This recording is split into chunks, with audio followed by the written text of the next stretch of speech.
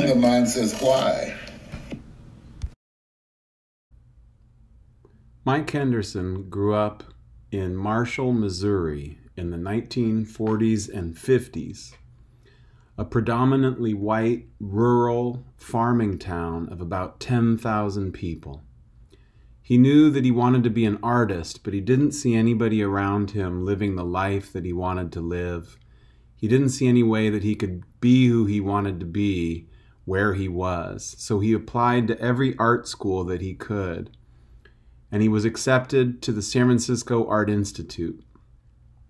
So in the mid-1960s, he moved to San Francisco, California, a world away from Marshall, Missouri. At the time, San Francisco was the center of the counterculture, the hippies, protests against the war, the Vietnam War, sex, drugs, and rock and roll. Mike found himself at the San Francisco Art Institute, an art school with a storied past and excellent faculty and cutting-edge young students who wanted to add something to the art of their time. Mike was also socially aware and interested in the fight for civil rights and protests against police brutality and against war and all of the social activism of the time. And his paintings, while he was a student, reflected this. They were large protest paintings like this from 1966 titled Hot Nazi. It's 10 feet tall and 12 feet wide, oil on canvas. Or this painting titled Castration from 1967, almost 6 feet tall and 10 feet wide. He was also friends with some of the Black Panthers located in the Bay Area at that time. And he was interested in their cause and hung out with them. And he was even invited to come meet their resident artist, Emory Douglas, who was making all the great posters and prints and organizing material for the Black Panthers. But Mike spent a day with Emory Douglas and he realized that Emory was doing his work just fine and that Mike needed to go his own way, find his own path. So he continued with his large protest paintings like this, which is titled Nonviolence. And it was included recently in a traveling museum show called Soul of a Nation, Art in the Age of Black Power, which also included Emory Douglas's work.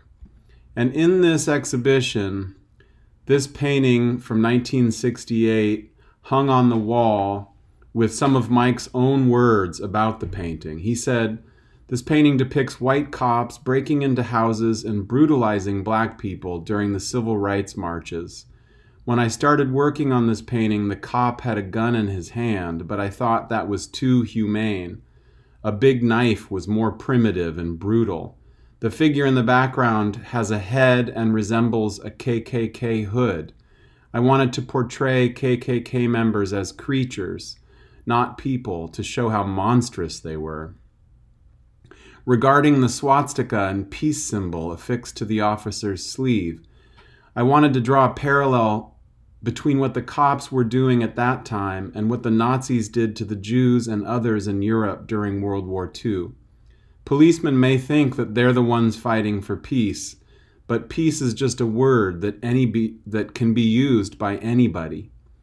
I was interested in that contradiction between peace officers and their behavior."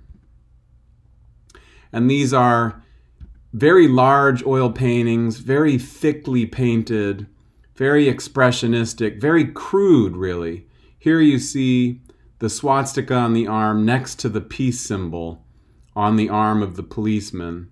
And then you see naked black bodies, vulnerable and bleeding and being terrorized. And here's this creature figure in the background feasting on somebody. and a hand reaching for help, reminiscent of the hands in Picasso's anti-war painting Guernica. Mike Henderson did a lot of these paintings and got a lot of attention for them in the late 60s and early 70s. He earned a prestigious Skowhegan Scholarship where he studied with Jacob Lawrence, Ben Shahn, Philip Pearlstein. He got his Master of Fine Arts from San Francisco Art Institute in 1970. In 73, he was awarded a Guggenheim Fellowship, followed by 2 National Endowment for the Arts Awards.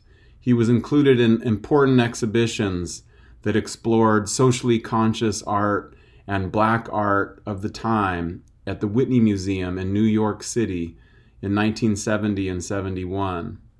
And around the same time, he was offered a teaching position at the art department at the University of California at Davis, which featured an all-star roster of artists on the West Coast at the time. UC Davis was known as the Yale of the West Coast, which was a high compliment because Yale was always thought of as the premier art department in the country, with its roots stretching back to Joseph Albers and the Bauhaus. But UC Davis was a newer, younger department, and it was a magnet for independent, nonconformist young artists who wanted an alternative to the orthodoxies and isms of the time, minimalism, and all of the formalisms of the New York critics especially was very prevalent among art schools. And UC Davis was a place where people went if they wanted something else, if they wanted to find their own individual path. And some of those artists who were there created or became labeled the Bay Area funk artists. They had an all-star roster of faculty including Robert Arneson, Roy DeForest, Manuel Neri, Roland Peterson, Wayne Thiebaud, and William Wiley. And some of their famous alumni include Bruce Nauman, Nancy Rubens, Kathy Butterly, and many others. Mike Henderson started teaching there first in the experimental film department, and Mike was also a really cutting-edge avant-garde filmmaker of the time, as well as a traveling and touring musician. But eventually, he was teaching drawing and painting at UC Davis when I met him in the late 90s.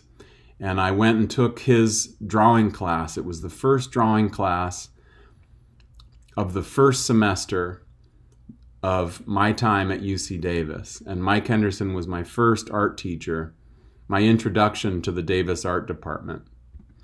Mike was like a big bear of a man, very friendly, had a great laugh, was always laughing and talking and saying crazy things.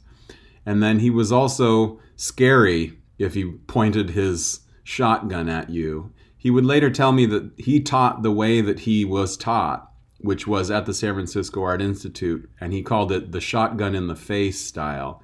He could be very challenging and very confrontational, but also very generous, and he was very encouraging and kind to me. And at the time, he was no longer painting those big protest paintings. I met Mike as an abstract painter. He was painting these large, what they called the black paintings. These are 7 feet tall, 6 feet tall, like 7 feet by 6 feet or 6 feet by 5 feet. And they're very, very thick. He was painting them with like big trowels and then scratching into the paint, layers and layers and layers, almost three-dimensional and sculptural. And you had to go up close to them and see all the details that would happen. They were really inspiring in person. You could see his love of paint and his kind of self-discovery that went on through the process of making these paintings. I've maintained a close relationship with Mike ever since, and it's been great to get to just be his friend and fellow artist over the years. And I will go visit his studio now and then and have talks. Usually, you know, we talk all day, we get some food, we talk about art, we talk about life, and Mike is a great storyteller and raconteur. So one time, a couple summers ago, I was going to see Mike, and I went up to his backyard, walked down the driveway. He lives in the East Bay, outside of Oakland, California now, in a town called San Leandro. And I buzzed his studio doorbell, and I walked back through the backyard to his studio and into his studio, which is a great place. The smell of oil paint is thick in the air, and you can see his palette is just crusted with all kinds of years of paint over and over and over, and the gloves that he wears. He's got junk everywhere, stuff everywhere. And I was sitting there and talking to Mike and catching up and looking at the painting that he was working on the wall. And it occurred to me that this would be a perfect opportunity to get Mike to talk about his process of making abstract paintings, because I know that a lot of my students, if they don't grow up exposed to it, then they don't really know how to approach an abstract painting, a painting that doesn't have a picture of something in it, but is just color and shape and paint and texture and lights and darks and composition. And that can be a difficult thing for students to understand, and I've had conversations over the years trying to give students access to that world of abstract painting. So while I was sitting there talking to Mike, I said, "Hey Mike, you know," I explained that to him, and I said, "Could you talk to me so that I can show my students what you think about when you make these paintings and how they could think about the whole process of an abstract painting?" And I knew that Mike would be great at talking about his process and the ideas that he has and how he approaches painting. And so what follows is this conversation in his studio one summer day, and I just said, "Mike, you know, how would you talk about this painting? Can you explain what this is?" I hope you enjoy it. So I would say, like, Mike, how do you talk about that painting or that kind of painting? To me, it's all about letting it come through you.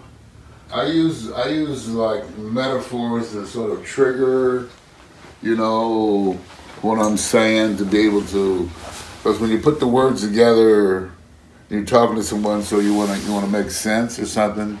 So sometimes, you know, you begin to make too much sense, because what we do can't, if words could do it, we wouldn't be painting it, you know?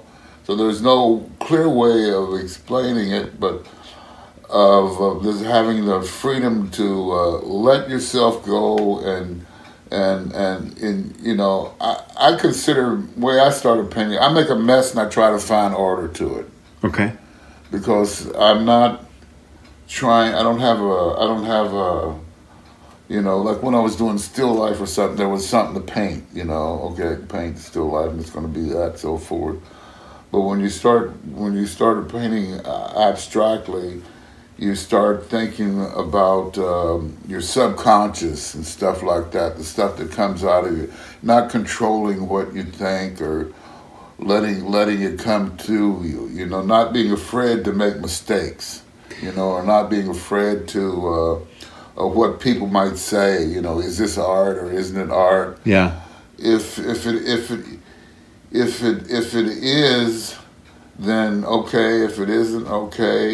You know, this is what I feel that I want to do, because when I was painting people and so forth, there was an idea behind that, you know, the critical paintings and so forth, or like the still life things where people might have been. Mm-hmm. Then you begin to see stuff like, saying trash on the floor, or you're walking down the street at night and you see something, you say, "Oh, what the heck is that? Is that a dog? Is that a person laying there? What is it?" You get close to it and you see that it's maybe a paper bag or something. Yeah. But your mind has extrapolated all these thoughts, you know, and getting to where you can sort of feel, you know, shapes and color as sort of the same thing, you know, like they're just these metaphors that sort of play around in your mind.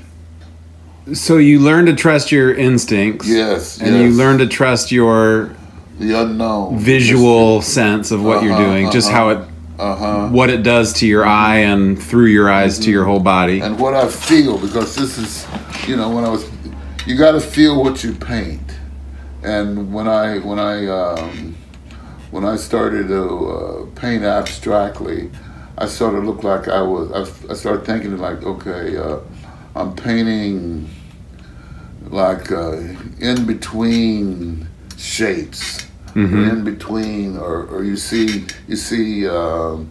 turn your head real quick and there's a blare or whatever, you know, whatever those things are, and then if you trust yourself and you keep, you know, you find that your mark making, or how you make marks, or you get through. Well, I'm gonna use all my favorite colors. You know, I'm not gonna use the ones I don't like, and so forth. And you do that for a while. Then you say, okay, what's missing is what I'm leaving out. So you say go against all those colors you didn't want to work with. You start working with those, and you keep exposing yourself to this. You know, like you're scraping away, trying to search for something. You know.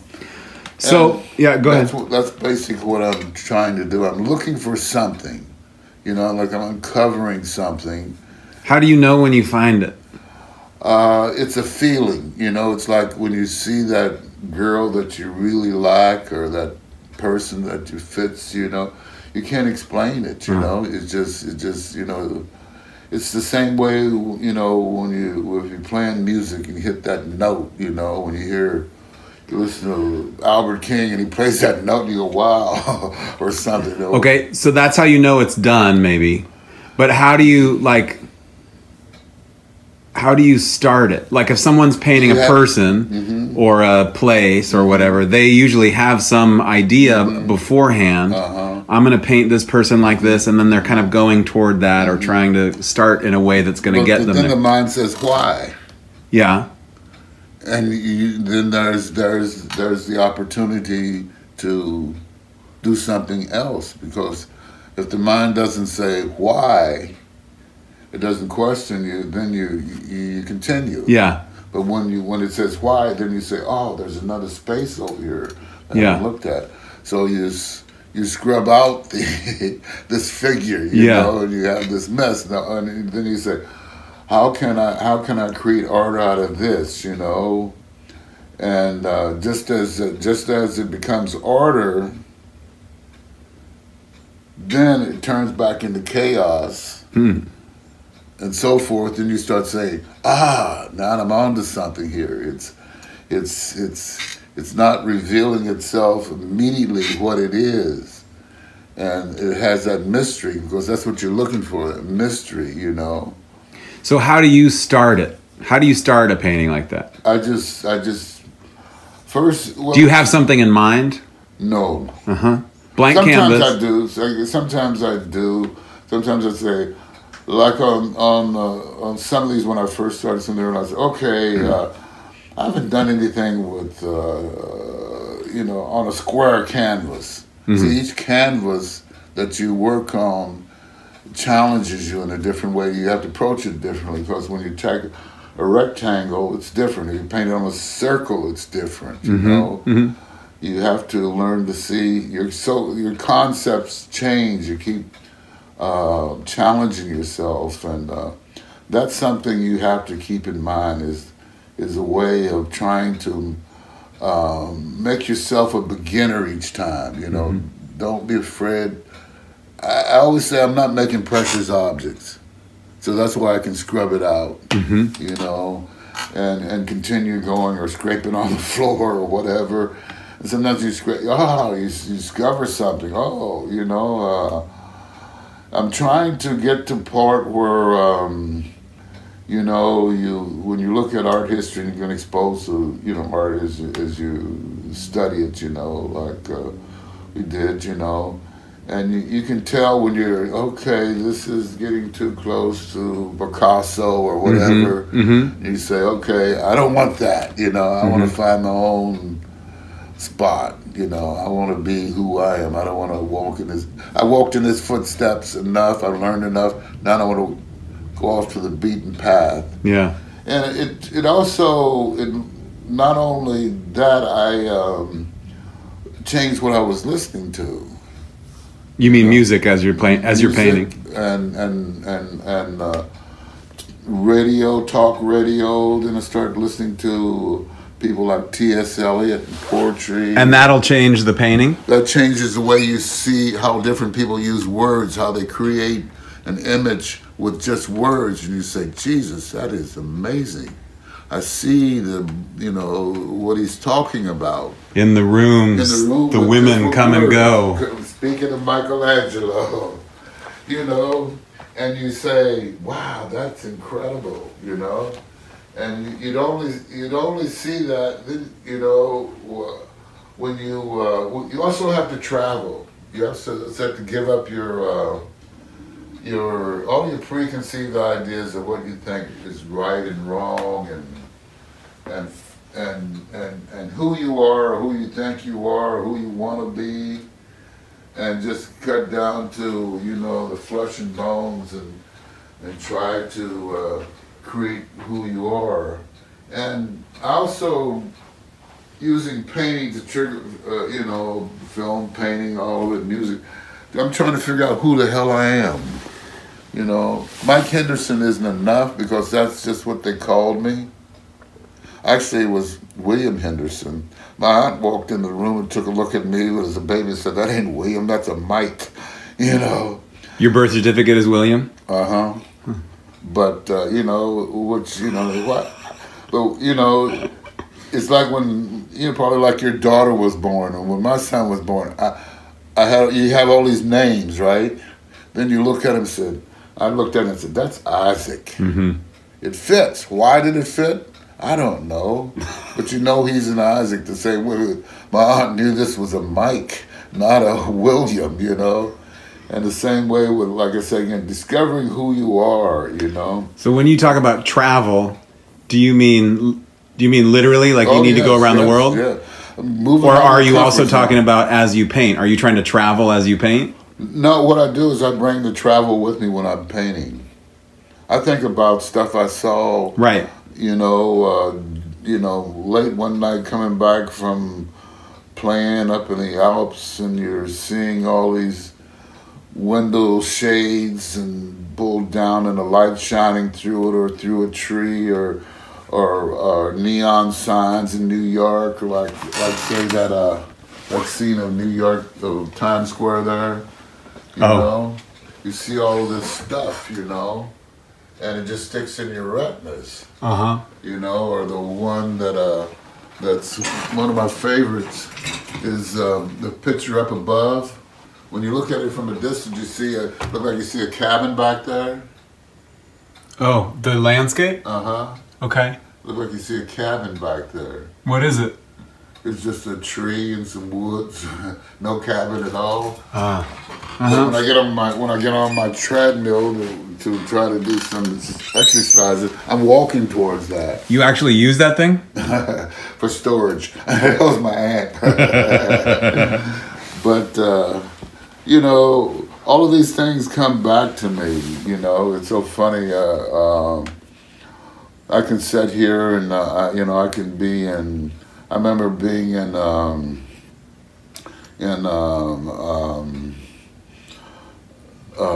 going from Switzerland to Italy, going through that 20-mile tunnel. And what your mind sees, and this experience that you're going through. I've been through that tunnel. Yes, it changes you when you get in there. You know, you know, all of a sudden, you know, the thoughts that run through your mind. You know, I never thought of, you know, a gasoline truck blowing up in here and cremating everybody. You know, and you start to think, oh, you. Are there earthquakes in Switzerland? Yes. What would happen? Yes, there are. and you're going through a tunnel of a mountain, you know. And, what if this runs out of gas? And is this on gas? Is this coal? And what if somebody stops? What if there's a wreck, you know? And the air, what are you breathing in here? They're just full of all these cars and stuff, man. And, you know, plus, all of my heroes as artists, they all moved to different places. They all traveled, you know. Yeah. You know. Among my favorite examples are, of course, all the Impressionists, you know, which all came to Paris.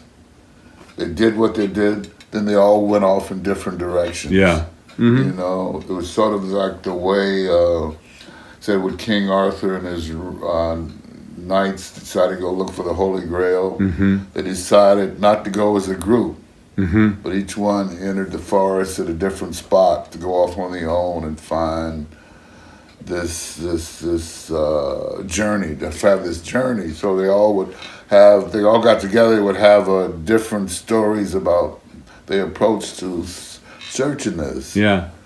So painting a painting like this is sort of in search of. It is a kind of travel, right? Yeah, uh-huh. And you want it to start somewhere and then go somewhere else and then end somewhere else. Just as it turns into chaos, you know, or just as you're going through this tunnel and you're thinking all these thoughts, and all of a sudden you see the end of it, you know, and you see, the blue skies of Italy on the other side, you know, and your whole mind changes, you know, and you start thinking about Italian food and so forth, and all this fear of gasoline and bad air is gone. But these things put images in your head too, those thoughts too, they all do. But not being afraid of your thoughts and letting your mind go, you know what I mean? Yeah. You know? Not so you don't want to, all of the things that you're saying are trying to get out of and away from the idea of a predetermined answer, that the painting's going to look like this and you're just going to execute it. Mm-hmm. Yeah, I'm just the... You kind of want the opposite of that. I'm the sort of the oracle. The painting comes through me. Uh-huh. And when I try to control it, you know, maybe I want to paint something. You say, you know, nobody's buying abstract paintings, so I'm going to paint figurative.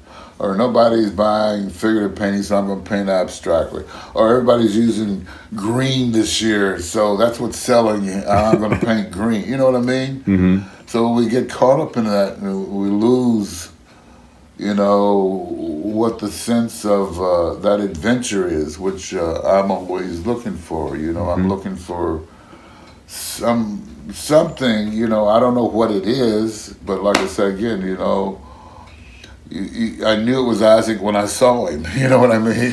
Do you think this stool influenced you? Oh, everything does. Everything does. As I'm filming it, I'm noticing that the yellow of that is kind of... Also the paper that I... yeah. And like I say again, I chose... and that was... Is that a set list? Uh-huh. Where are you going to play? A place called the World Famous Turf Club in Hayward. Huh. I've never been there.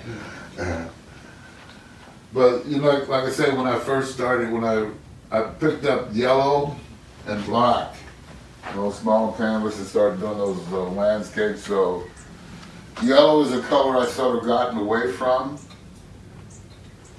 mm-hmm. And just what you're doing there is something I do sometimes, because sometimes I realize that the other thing, you know, that the painting what I'm looking for might be in that one spot. Where? Which spot? Yeah. Well, I know it when I see it, sort of like, you know.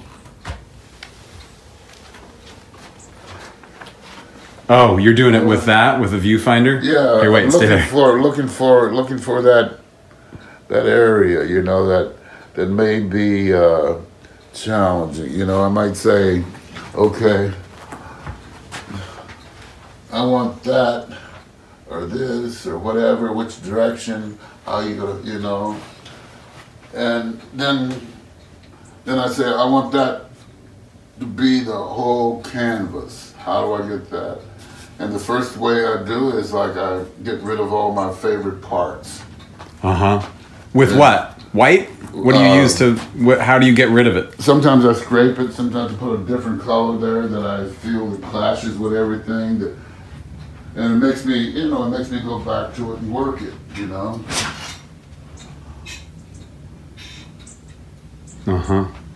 Because I'm not, like I say again, I'm always reminding myself, not making precious objects. And the whole great thing about being an artist is being an artist. You know, I mean, yeah, it's good when you sell stuff or whatever, but you know, I didn't pick up a brush to think of how I'm going to make a living being an artist. You know, I just did it because I loved doing it, and it was something that was natural to me.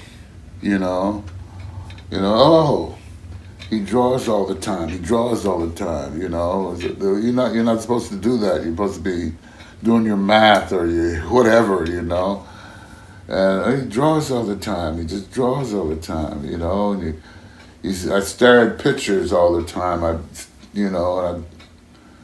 remember, you know, they always had a picture of Lincoln in Washington. I used to stare at them, you know, even if they were photographs or colored prints or whatever, and just look at this, you know, the face or something or whatever, and just, you know, my mind would just drift off to it, you know, or something, into a different place by just looking at the paintings. I used, you know, sitting in church the same way, you know, just looking at all of these pictures, or sometimes, you know, I'd go to looking at nature. You know, which is my favorite thing. Like nature, you know, doesn't believe in repetition.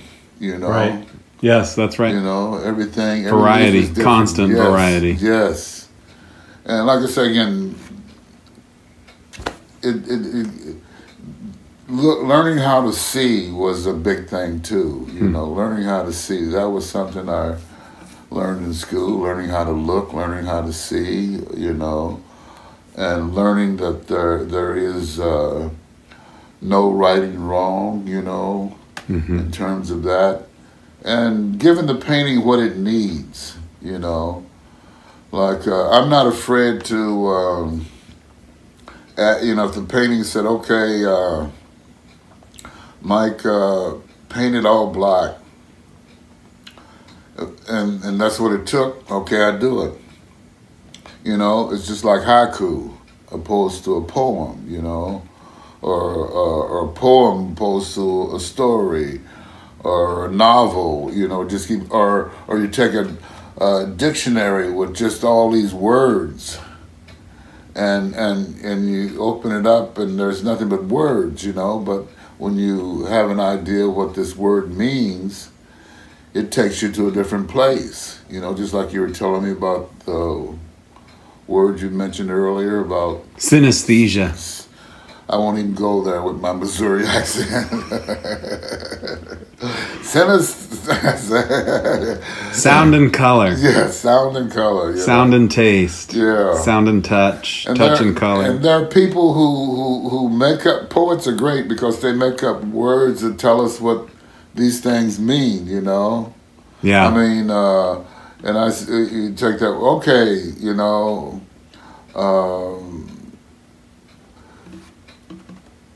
it was like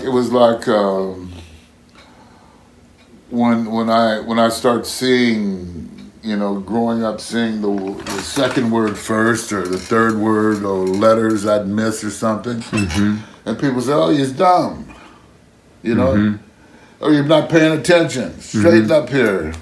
Then went to this doctor and he says, "Oh, he's dyslexic." So all of a sudden, there was a way to deal with dyslexia. You know what I mean? So you almost use that as part of your process in You some have kind to, of way. because that's who you are. I didn't want to hide from it. Right, but even in painting, I'm saying, like, somehow that informs how you think about what not going straight ahead at something. What they told me was that people who are dyslexic have sort of, I guess, different ways of seeing things. Right. You know, that other people don't have.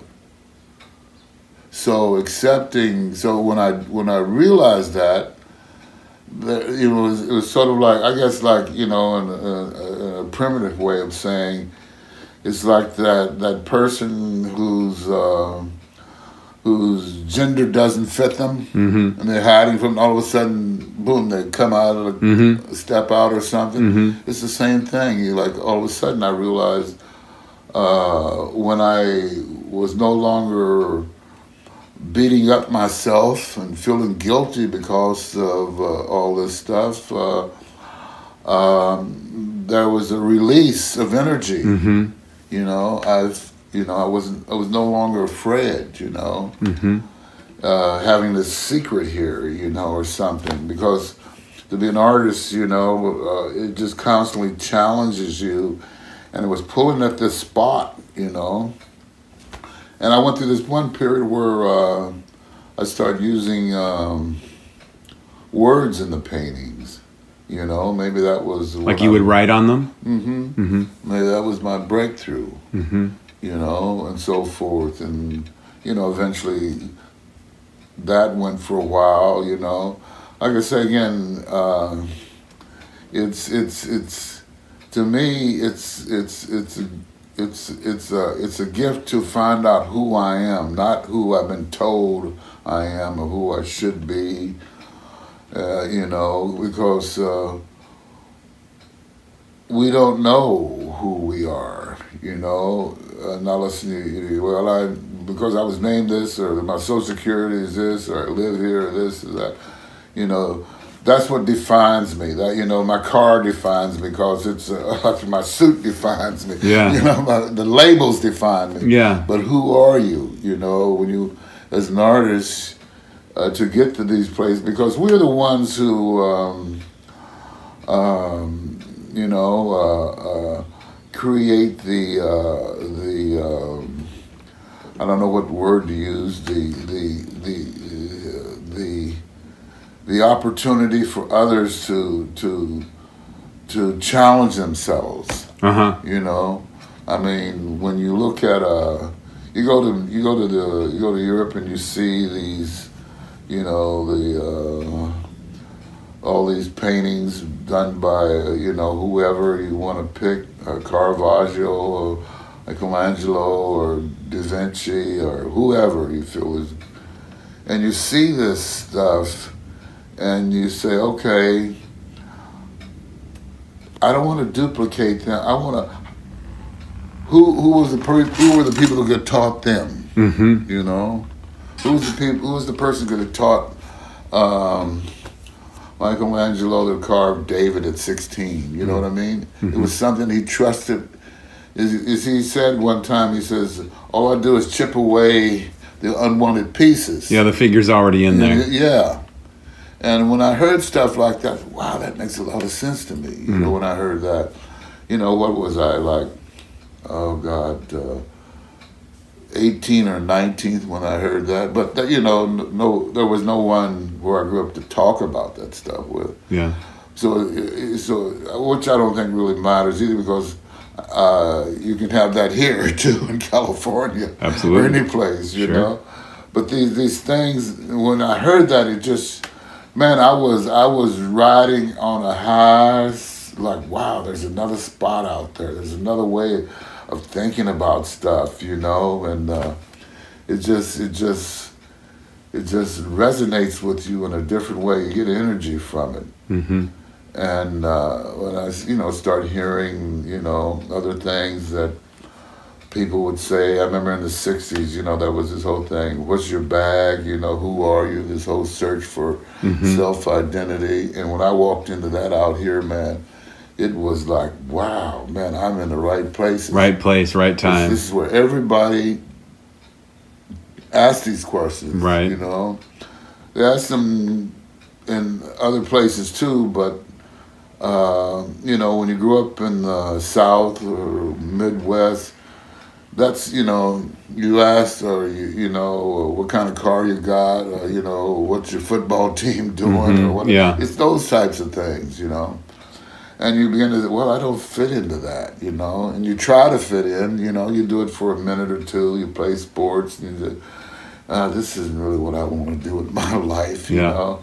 This, you know, and so forth, and you know, and you go where those questions can be asked, and you know, I remember first coming to California, and I went to this being, and there was Ginsberg reading poetry. Yeah.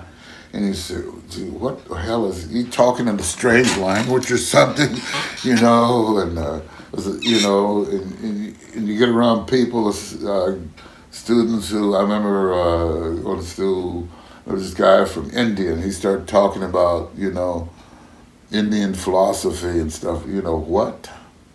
You know, they don't think about football or baseball or what car they're driving, or is that an 8-cylinder or what?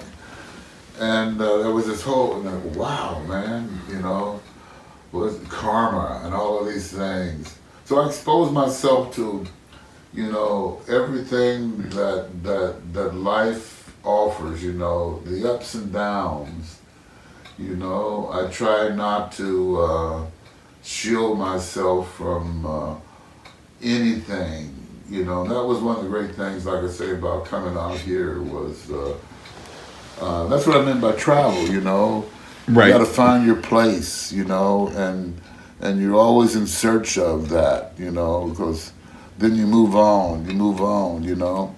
When I was going to school, yeah, I loved being around other artists and so forth. Then when I got to the point where when I graduated and, you know, started teaching at Davis and started speaking to some of those people up there who were showing and working and so forth and challenging them themselves, you know, this is the words I want to hear. This is the talk I want to. Yeah. And I want to be around people who talk about these things this way, you know. I don't give a damn about baseball, football, fishing. Of course, I did all those things, you know, and they're slowly coming back to me, you know. Like, you know, I watch the World Series, or maybe, you know. I'll probably watch more football than I do any other sport. Because, of course, that was going to be, I wanted that to be my way out. I thought I was going to be the next Jim Brown, you know. You know, the anger I had from being so frustrated with all this stuff that I couldn't talk about or couldn't explain that was happening to me or what my body was doing.